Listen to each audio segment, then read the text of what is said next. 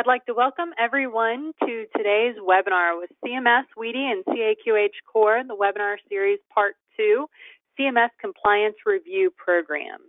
My name is Samantha Holvey, and I'm the Director of Community and Education here at WEDI. Thank you for joining us for today's webinar. And before we get started, I want to take a moment to go over just a few administrative details. As you have noticed upon joining the webinar, everyone has been placed on mute for the presentation. At the end of the presentation, there will be a Q&A session. In your GoToMeeting control panel, you will see a questions box. Please type your questions or comments into the field and hit enter. Please note that the recording of this webinar, along with the slide deck, will be posted to the WEDI website following the live webinar, and downloading instructions will be emailed to all registrants.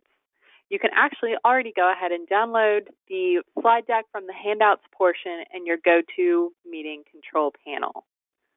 Without any further ado, I'd like to hand it over to WEDI CEO Charles Stellar. Thank you, Samantha. Good afternoon. This is Charles Stellar. I'm President and CEO at WEDI. It's indeed a pleasure for us to co-host with CAQH CORE, and my colleague April Todd is with us today. I wanted to introduce a couple of our main speakers, and Paul Anderson. Well, first of all, let me recognize someone who's not speaking today, but nonetheless is behind putting, working with us to, and that's Madhu Anadaya. Madhu was instrumental in organizing his team. His team that are with us today include Paul Anderson. Paul is health insurance specialist at the CMS Division of National Standards with Madhu. In addition to Paul, we have Gladys Wheeler, who is the lead health insurance specialist for compliance.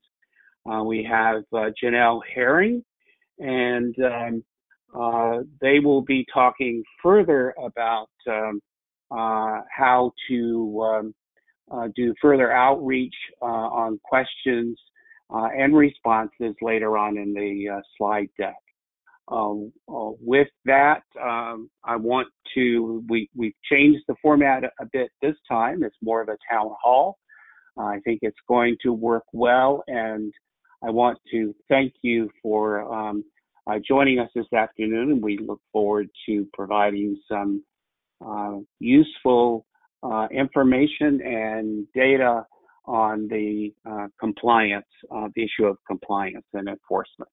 So with that, I turn it over to Paul, please. Thank you, Charles. We are excited to begin round 2 of our CMS CAQH WEDI webinar. Today's topic is going to be on the Compliance Review Program. So without further ado, let's go ahead and get started. Next slide, please. So the Compliance Review Program was created to ensure compliance amongst covered entities with HIPAA Administrative Simplification rules for electronic healthcare transactions. The Compliance Review Program will conduct periodic reviews with randomly selected entities to assess compliance with HIPAA Administrative Simplification rules. Next slide, please. Under the program, HHS will review the following: transaction formats, code sets, and unique identifiers. Participants will attest to compliance with the operating rules. Next slide, please. Those found to be non-compliant or covered entities found to be non-compliant will be allowed to undertake corrective action. Covered entities who do not achieve compliance may be subjected to escalated enforcement action.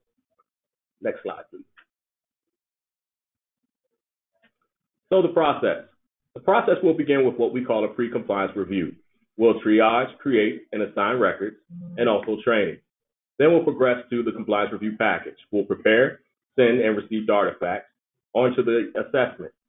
We'll prepare draft findings report or prepare a draft findings report, perform quality checks, and review covered entity responses. Once that's completed, we'll progress to corrective action. There will be a notice of corrective action. We will receive a CAP, which is a corrective action plan review and monitoring, certify and verify that the corrective action plan has been completed. And then we'll progress to the closeout section, which will result in a compliance review and a closure notice. Next slide, please. The Optimization Pilot Program. In 2018, 10 organizations were selected to participate in the pilot program. Four clearinghouses and one health plan completed the pilot. Participating organizations assisted HHS with optimizing the review process, including review tracking, coordinating and communicating with participating entities, and assessing violations. Next slide, please. The results.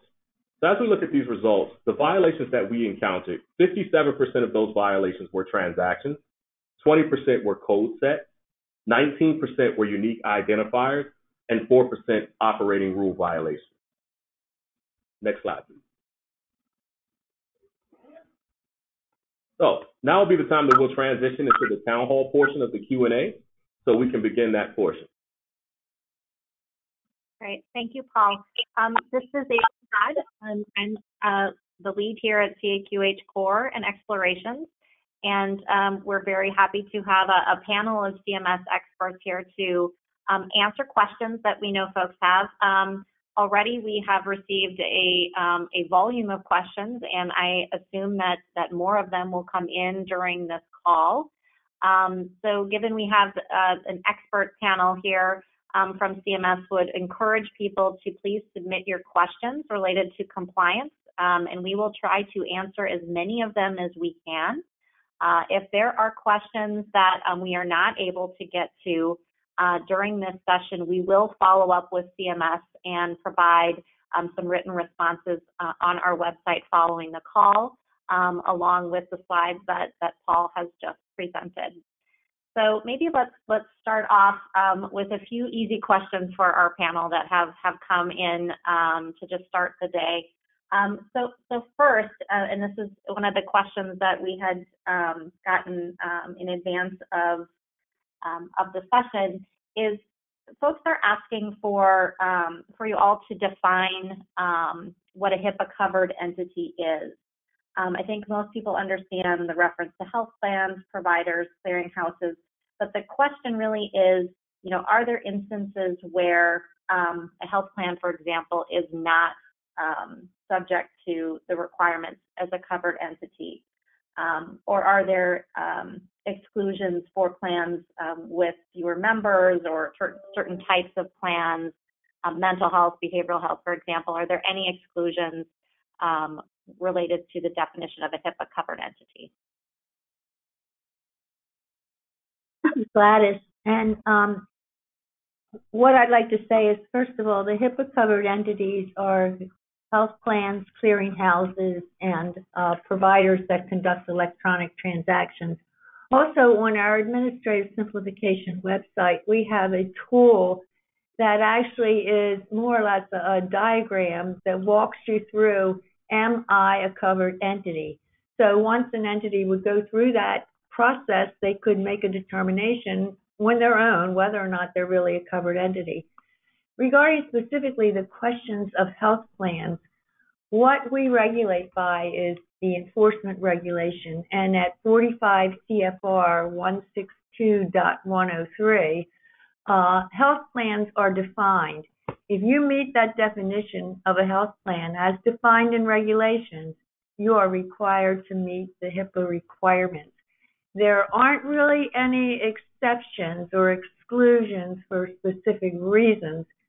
And if you meet that definition, then you're a health plan and you need to abide by the requirements. I hope that answers the question. Yes, thank you. Thank you. So the next question is around a general compliance question around when HIPAA covered entities are required to implement new rules, new standards, new transactions. So can you explain a little bit what the implementation time frame is from when a rule or transaction becomes effective to when HIPAA covered entities need to be compliant? Excuse me, sure. This is Janelle. So We would clearly spell that out in the regulations. So I'll give you an example. For instance, if we were to move from a new version of the standard, the effective date of the standard would be the publication date of that regulation as a final rule in the Federal Register. So, for example, if we published a regulation on December 20th of 2019, the effective date would be February 20th of 2020. The compliance date, if it's a new standard, is typically 24 months for large health plans and 36 months for smaller health plans. And I believe that providers and clearinghouses would fall into that same realm, but we would clearly spell it out in the regulation if we felt that providers would need a little additional time other than a standard 24 and 36 months. If it's for a modification to an existing standard, then our regulations provide that we give covered entities 180 days to be compliant. So using the same example, if we publish a regulation in the Federal Register on December 20th of 2019, the effective date of that modification would be February 20th of 2020. However, the compliance date would be 180 days from that date, which would put us in August of 2020. Hi, this is Gladys. While we're on that subject, I'd just like to add that, and I'm sure many of you are aware of the fact that Nell spoke about modifications and new standards, but there is one other change that can be made without that kind of time frame, and that would be maintenance to a standard. And maintenance and modification, new standards, all of those are defined in our transactions and code sets regulation. But a maintenance change can be done relatively quickly compared to what a new standard or a modification would require. Thank you very much for that detailed answer. I think we've gotten a few different questions in around some of the time frames, so that's definitely one of the popular questions that we have gotten. Another question, this is about the pilot phase that you all have been conducting. Following the pilot phase that you all have done, will you be conducting proactive compliance reviews or audits following the pilot phase, or what is the plan for compliance reviews following what you learned in the pilot? Okay, hi, this is Gladys. First of all, we did a pilot of industry volunteers last year, and that pilot concluded in November of 2018. The purpose of that was to introduce the industry to the audit program, and to certainly for us to be able to find out any weaknesses that we might have in our standard operating procedures. So it was used as a learning tool. But even though it was used as a learning tool, we did find violations, and those violations were subject to corrective action by the volunteer entities. Okay, let me stop there because that's the pilot, and that completed in November of 2017. April of 2019, we launched our compliance review program, which is the real deal. I mean, we're really doing compliance reviews. We're randomly selecting entities that we are conducting audits on. As I speak, we're doing that now.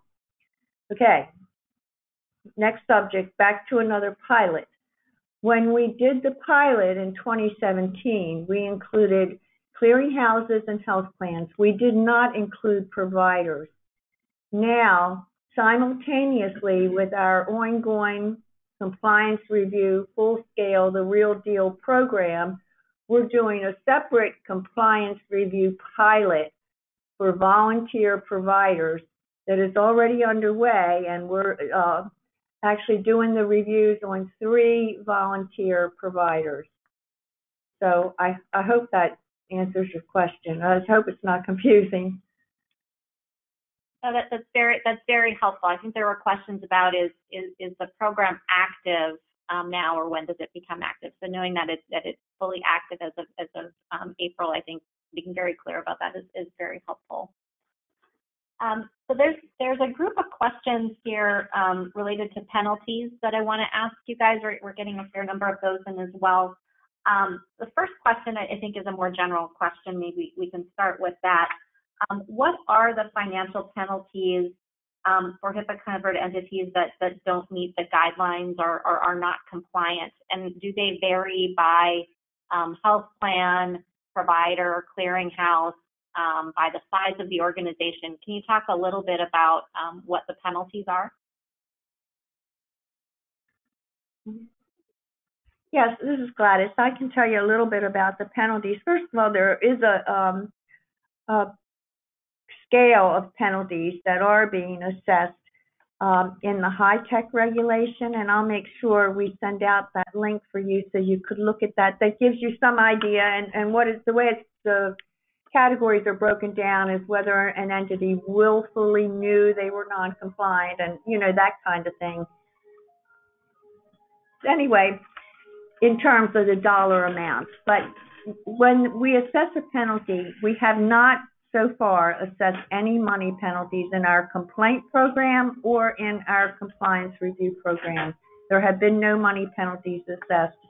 Our goal is to primarily collaborate with the industry and with entities that aren't compliant by way of corrective action. Now, let me back up a minute and say if we did determine that a penalty needed to be assessed, in other words, we were escalating enforcement and we were going to assess a penalty. With our program, first of all, we have to look at what is the violation. How extensive is the violation? Is it for one transaction? Is it for one code set? Is it for multiple transactions or multiple code sets? The extent of it. How long has it been going on? Has this been going on for a year or months, or is this something that was just detected by our audit program? Whether or not any complaints have been filed for this violation in the past. There's some of the considerations that we would take into effect when we do an actual penalty assessment. However, to this point, the violations that we have encountered have been corrected through corrective action plans. Now, let me just add to that, in our current active compliance review program, because the program just launched in April, we're not far long enough into it through our assessment process to determine whether any of those entities are even going to be assessed money penalties or are eligible for it. But to this point, and I guess the main thing to stress with assessing money penalties is it really not only depends on the extent of the penalty and who is impacted by the penalty, but there's no cookie cutter program for it. It'll be on a case-by-case basis when and if money penalties do get assessed. Okay, great. I'm going to follow up a question on corrective action plans. I think that ties in nicely to your most recent answer. Can you give us at a high level, what does a corrective action plan entail? So what are the components of it? If you could provide some examples, that would be helpful.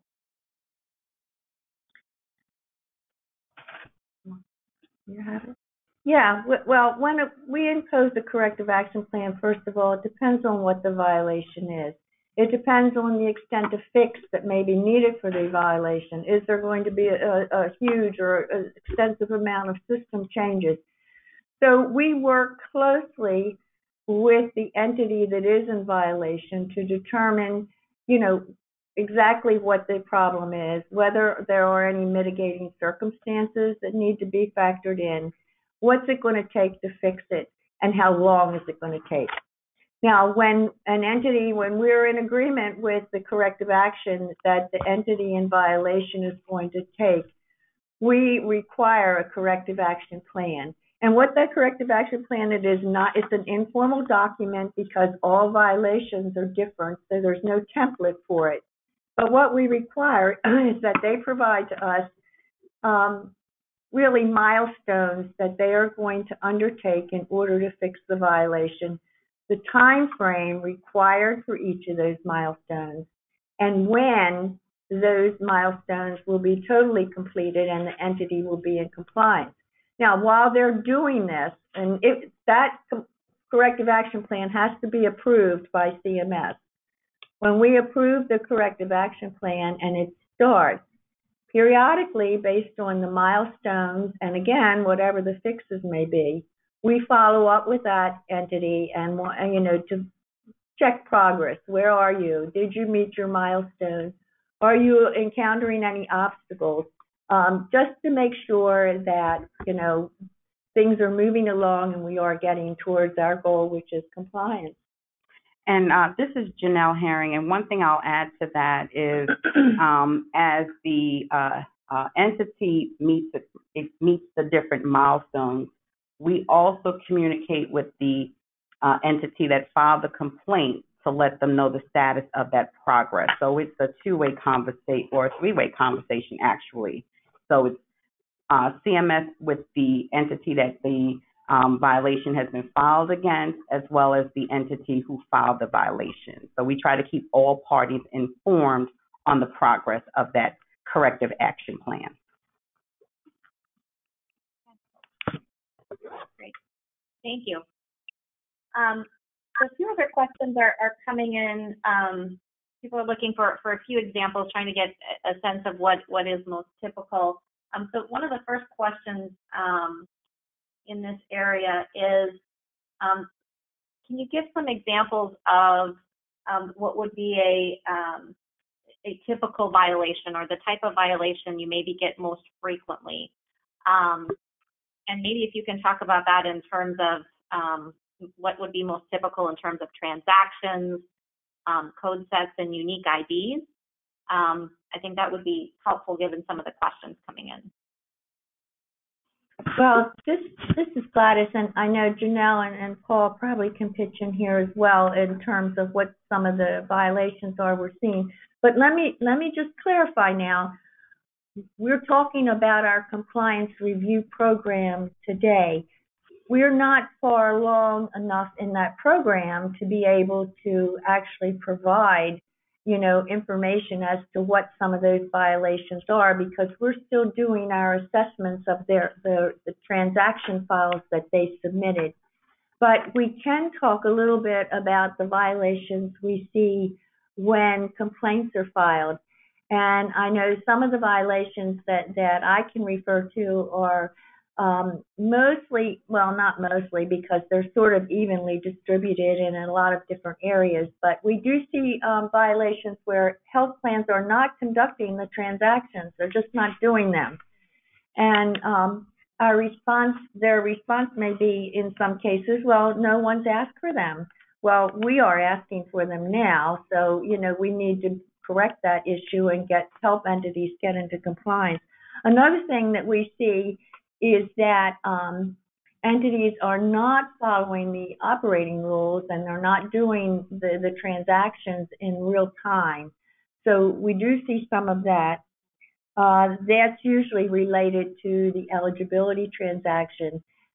We see a number of violations regarding the EFT-ERA, where they're not submitted appropriately, they're not following the standards, they're not being able to be reassociated, or in some cases, again, they're just not doing it.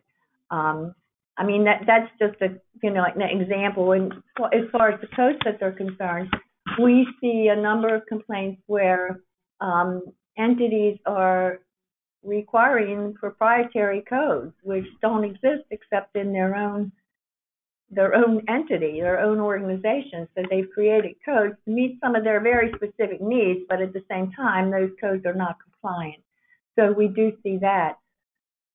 I think Gladys touched upon the majority of my complaints. I would say the most recent complaints that I've received dealt with the 835 in terms of the EOB, not matching up with the change in E&M payments, and so the EOB doesn't reflect the change in the dollar amount that the provider would receive. So I've received a couple of complaints in recent days that speak to that, but I think Gladys hit the mark in terms of the types of complaints that we've been receiving.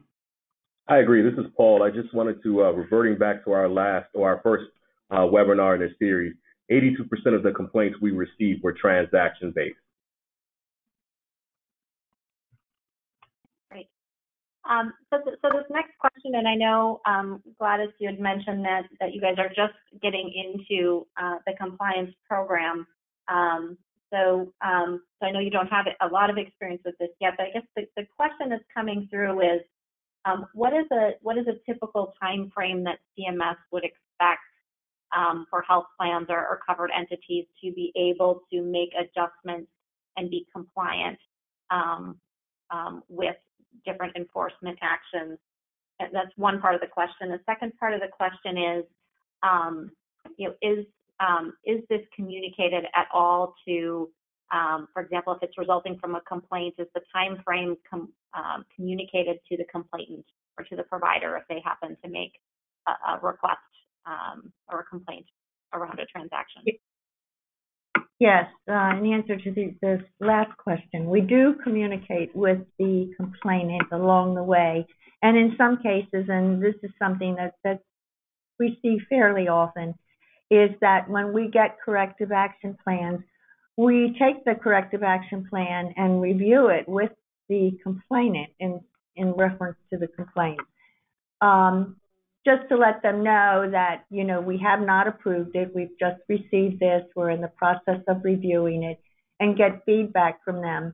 The most chronic problem that I've seen with corrective action plans is that they take too long. And I know for a fact from my own experience, approximation of how long some system fixes could take, but they do take a long time, and sometimes we won't approve it if it's taking an inordinate amount of time, and sometimes we will approve it, but we will ask for, and again, it depends on what the violation is, we will ask for an interim workaround on behalf of the complainant. So, there are some of the things that we look at in terms of our corrective action. And this is Janelle, and just to add to that, one of the things that we do is we look at the complaints that we're getting in, and we look at themes or trends. And so based on that, we do develop outreach materials that are posted to our CMS website that could provide education to HIPAA-covered entities. And so it could assist them in becoming compliant if they're not, in fact, compliant as we speak. Great. So we have another question coming in here around the pre-compliance review. Individuals are looking for some more information on what the requirements are for the pre-compliance review and what type of information CMS is looking to collect. For example, where there'll be a population of transactions that you're going to conduct in the review. What should people expect in that pre-compliance review? Hi, this is Gladys. Let's just start at the beginning where an entity is randomly selected for a compliance review. So the first thing that happens is the triage and the preliminary steps, in that we contact the entity. We let them know that they have in fact been selected for the CMS compliance review, and that there are a number of steps that are required. And we do a triage in that we want to know primarily information on a contact person who can work with us regarding this compliance review.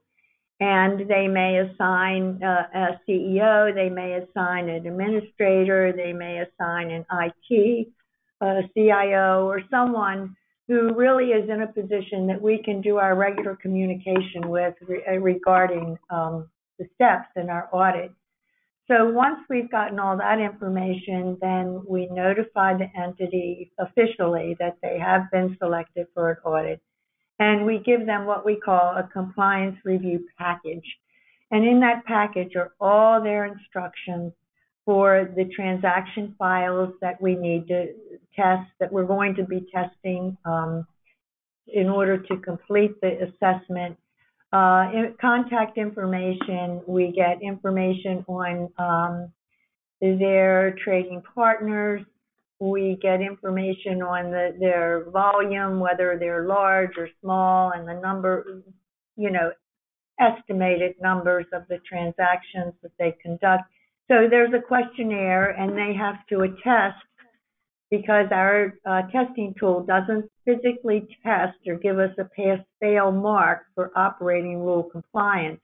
So we have to, the entities give an attestation that they are in fact compliant with the operating rules, and which operating rules they are or are not compliant with, because we have the ability to come back and request documentation to support that they are compliant with it. So after they have all of that, and the entity gets the chance to review all of that information, and we will conduct a training program for the entity to make sure that they understand how they are to upload their files for testing and what any type of system requirements there are. So we give them a little, I think it's about a half-hour training so that they're totally familiar with the system and totally familiar with what their requirements are. And once they've done that, then they have a certain period of time to meet those requirements, to submit all that documentation, submit their testing files and all of that to us. And then once we have all that and we've approved it, then we begin our actual assessment of those files.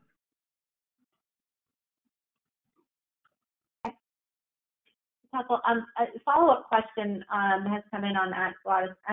How much notice does an entity get if they are going to be chosen for a full audit? How much notice do they get? Well, it depends, because certainly someone that we have triaged right away, and we have all of the contact people, and we know, who's going to be responsible for communicating with us regarding the compliance review. Once they receive their packet, they've actually, all that triage is done, let's just say it's completed, and they've received their package, they have 30 days to get everything to us. Now, please understand that that's in our policies, that they have 30 days, but there are exceptions, and sometimes entities, for various reasons, have requested an extension. So we review the amount of extension they've wanted and the reason for the extension, and then we may approve an extension. Okay. Great. We have a few different questions coming in here related to fees being charged for conducting standard transactions from health plans. The question is, are fees that are being charged part of your enforcement provisions, or would you take enforcement action related to fees being charged for transactions?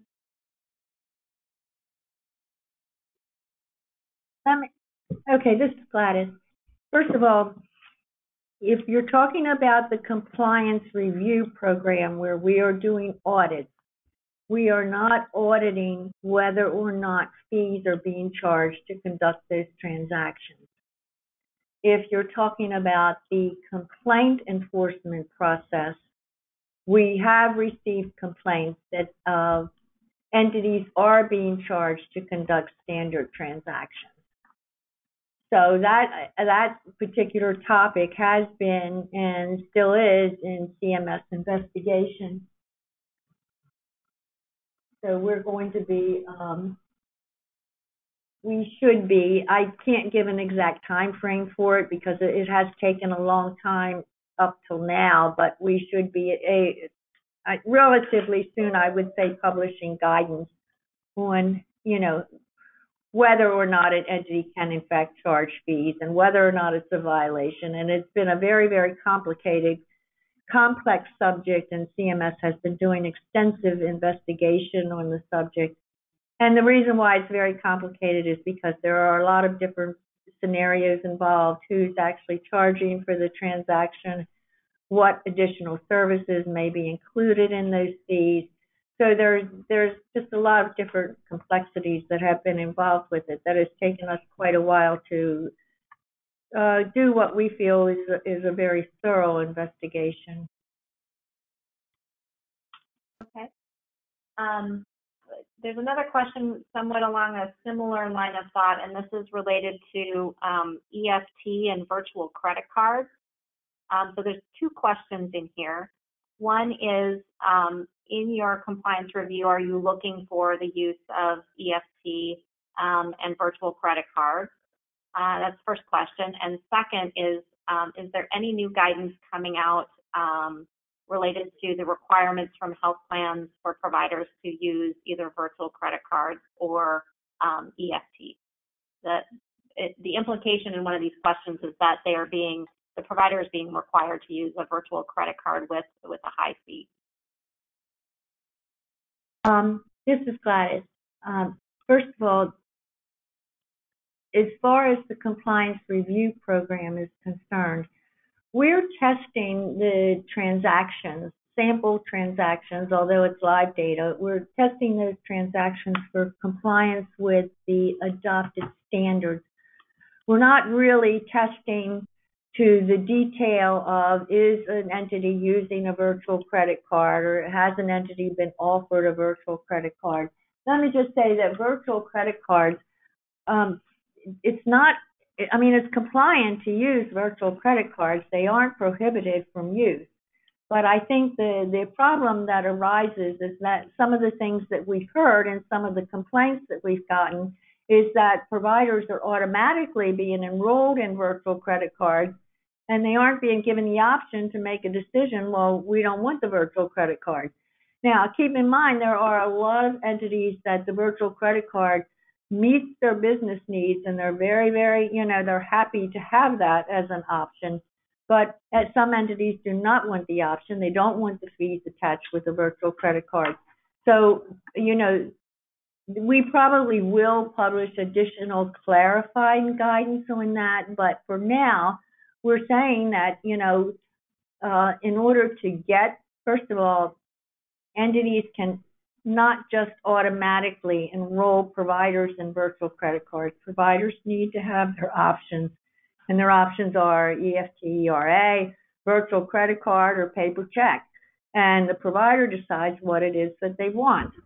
So, and if the provider enters into a contract, we encourage providers to seek some additional information from their professional organizations in terms of interpreting some of the contractual relations, but they should not be automatically enrolled in virtual credit cards and be forced to use them.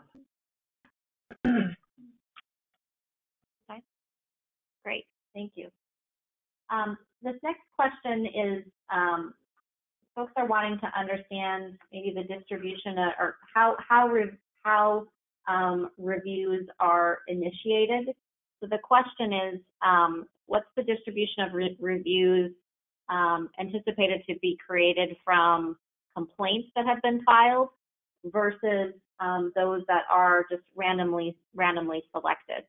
Can you guys talk a little bit about how you approach that or are looking to approach that? It's strictly random selection. We're not going by previous complaints.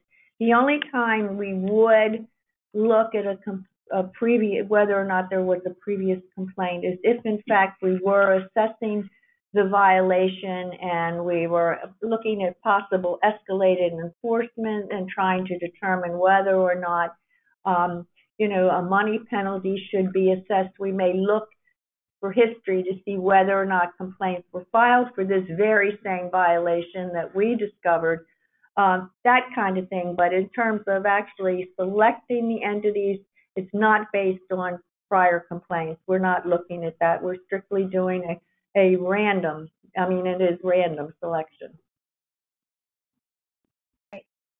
So the next question coming in is related to the audit. The question is whether the files that you will audit or will test under the compliance program, if they are intended to be production files or test files. And the question here is, do they need to be de-identified? So the question is, what kind of data are you going to be looking at and auditing?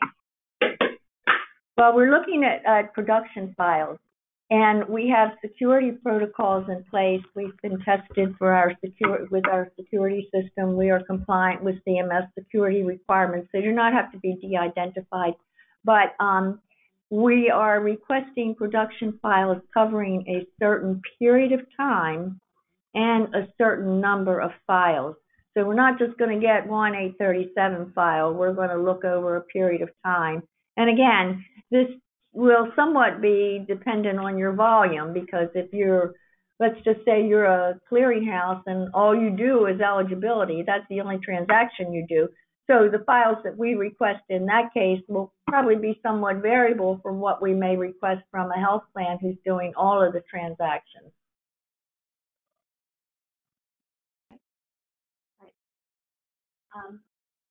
There's another question that's come in related to escalated enforcement actions. Individuals looking for some clarity on a statement on slide 8, where it says covered entities not achieve compliance may be subject to escalated enforcement actions. They're asking for some examples of what types of things would be included in an escalated enforcement action.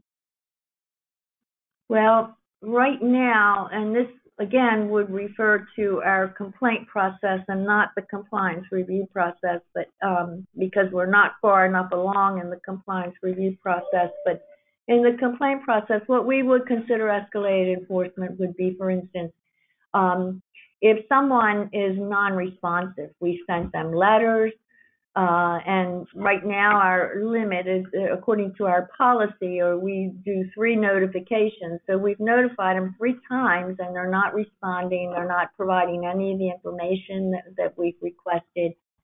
That might be an instance where escalated enforcement would be considered.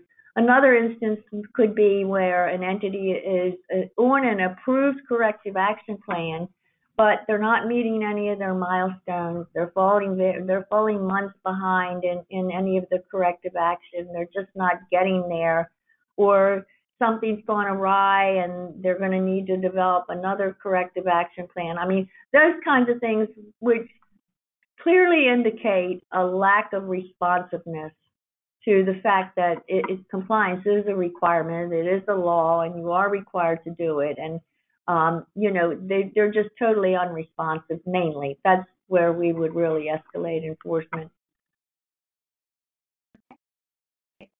There's another question coming in, and I think this will be a quick response from you all, but the question is whether both the inbound and the outbound transactions are included in the compliance review.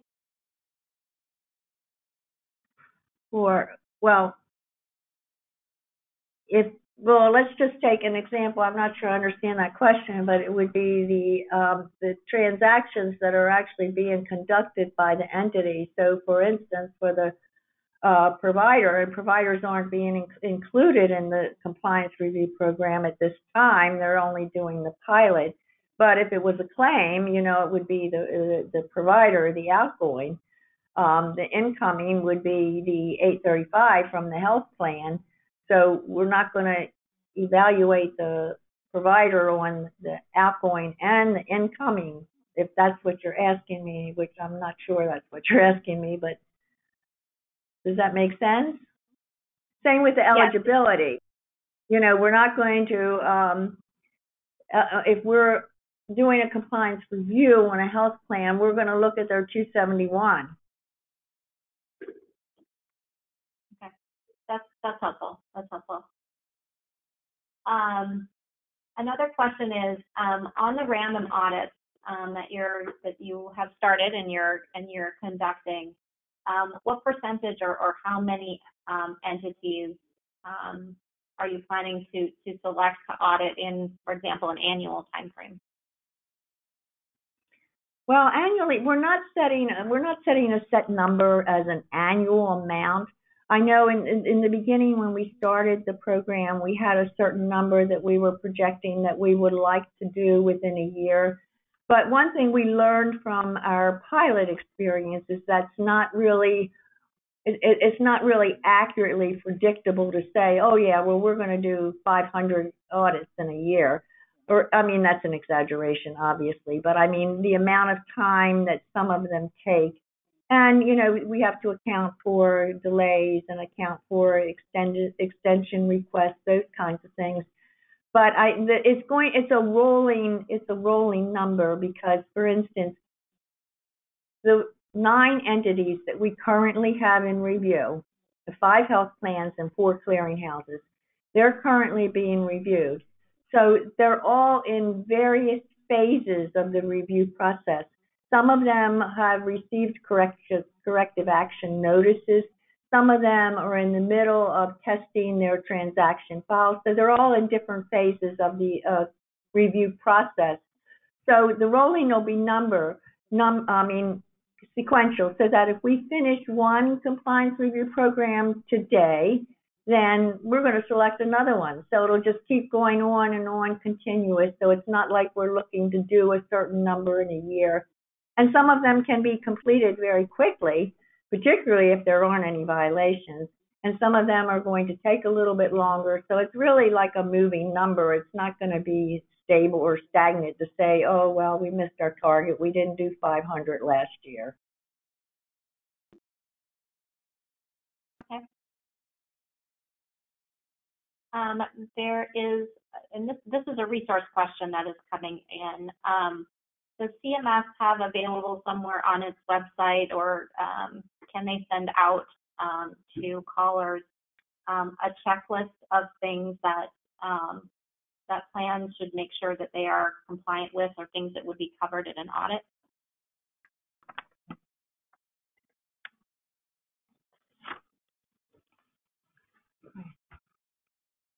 Good question. I know that there is a compliance checklist for providers. There's one for clearinghouses, and there's one for health plans. And all of those are on our website. And they're somewhat dated. So our outreach team now, we do have checklists in terms of what entities can expect in terms of the compliance review program. You know, particularly broken down by health plans and clearinghouses, some of the things that they need to look for. We also have, and Paul's probably going to show you this later if he hasn't already, information. We have a video, another video. We showed you the one that we had for compliance. Now we also have another video about the compliance review program. We're doing informational bulletins, and we're updating our listservs. We have an operating rules week that we're going to be broadcasting things about operating rules. But I think, you know, and I think that these tools are very successful tools. They're great tools, all the information that we can provide for you. But the main reason we, you know, want to have these kinds of dialogues is because we want to hear from you. We want you to tell us, you know, you're doing a lousy job because I didn't know any of that stuff that you told us today. Or, you know, just to give us feedback and tell us how we can do better. Do we need to do more town halls? Do we need to do open doors? Or, you know, how we can really make sure that you're well informed and you know what to expect, so that if you are selected for a compliance review, you don't have to feel like, oh, when did this start? What is this about? So we really want to know. We need to hear from you because we published a lot of information, and a lot of that information may or may not be even seen or read. So we're not getting to you. We're not getting to the people that really need to have the information. You need to tell us. That's great. I definitely think that if you guys do have some checklists or website addresses for some of that, we can post that on our website, I think, and I'm sure WEDI would as well. It's definitely something I think that could be helpful for folks, given some of the questions we're seeing. We have a few, we have a few specific questions coming through on a couple of different transactions. So the first one is related to the 834. The person asking the question is wondering how you are testing for compliance with the 834 for health plans, given that most employers are not considered HIPAA covered entities. Hi, this is Gladys, and in some case, and I understand exactly what you're saying. And I think the biggest challenge we've seen thus far with the limited number of compliance reviews that we have are the entities that are actually doing the A34. So we haven't really tested that yet. I mean, I know we're actually testing all of the transactions, but we haven't seen any of that so far in the compliance review program. And it may be early on. We may just not be seeing it yet. Okay.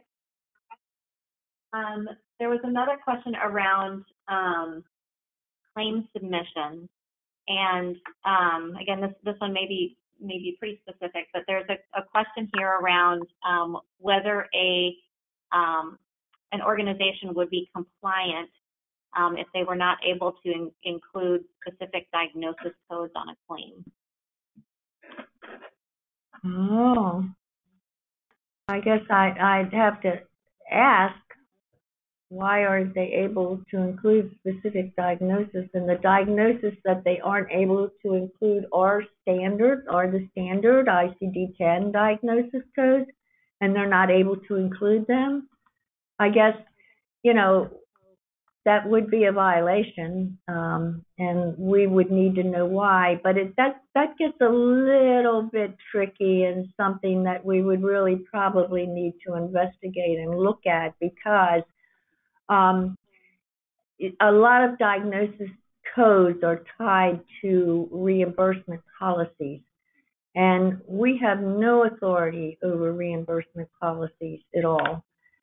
We only have authority over the HIPAA transaction. So an entity may or may not be using on the claim a specific diagnosis code that's being submitted, and it's a valid code, and the submitter feels that they're not accepting it or they're not doing ICD-10 diagnosis codes. I mean, we'd need to look at whether or not they're just not doing it, or is this a reimbursement policy where they don't reimburse that code for a certain procedure? There are a lot of things that would need to be investigated for that particular issue. But I mean, if they're not using compliant codes, then certainly that would be an alleged violation until we further investigate it. Great. I think we have probably time for a couple more questions here. We definitely will have some that we won't get to today, and we'll make sure to follow up with you on those and get those out to those on the call and up on our website as well. The next question is related to if an organization is selected for a compliance review, is there a window after that review that they would be exempt from another review? So I guess the question is how frequently can the same organization come up for review?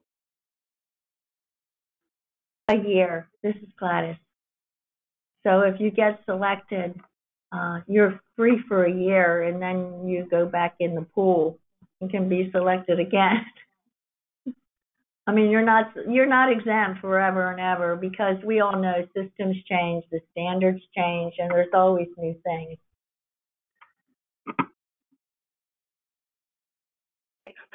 And we maybe have time for one more question here. So this will be the last one. A few people have come in with this question. Is CMS considering publishing the names of organizations found to be non-compliant? Given other parts of CMS, publish the names of non-compliant entities. This is Gladys. Right now, well, first of all, let me just say, the last webinar that Paul conducted, we gave you a preview of our revised complaint report. And we did get some feedback. We're hoping to get some more feedback, and we'll go back to the table and revise them so that we can provide the information that the industry, is requesting with our complaint reports. Compliance review reports are a little bit different in terms of the information will be different, and we're in the process now of developing some models of what we will in fact post for the compliance review program in terms of statistical reporting. Sorry, it's taken me a long time to get there, but right now there are no plans to post the names of entities. We intend to post information about the violations, the kinds of violations, whether or not money penalties get assessed, the number of corrective action plans, and those kinds of statistics. But we are not planning to post the names of the entities. Now, that could change. I mean, we're not locked into that, but right now we do not have plans to post the names. Thank you very much, Gladys and Janelle and Paul, for taking all of these questions. We definitely have more that we were not able to get to, but as you can see, this is a topic from this call and the last call of a lot of interest to people. There are a lot of questions. So we will look forward to posting the resources that you had mentioned on the website. And we also have a few slides here to wrap up the call today that will provide some other resources to our callers. Yeah, so let's just take a quick look at these slides. CMS was provided these additional slides for us, but so as you can see here, there's a resource slide, and then afterwards, there's a slide with the names of the CMS enforcement team for you to see.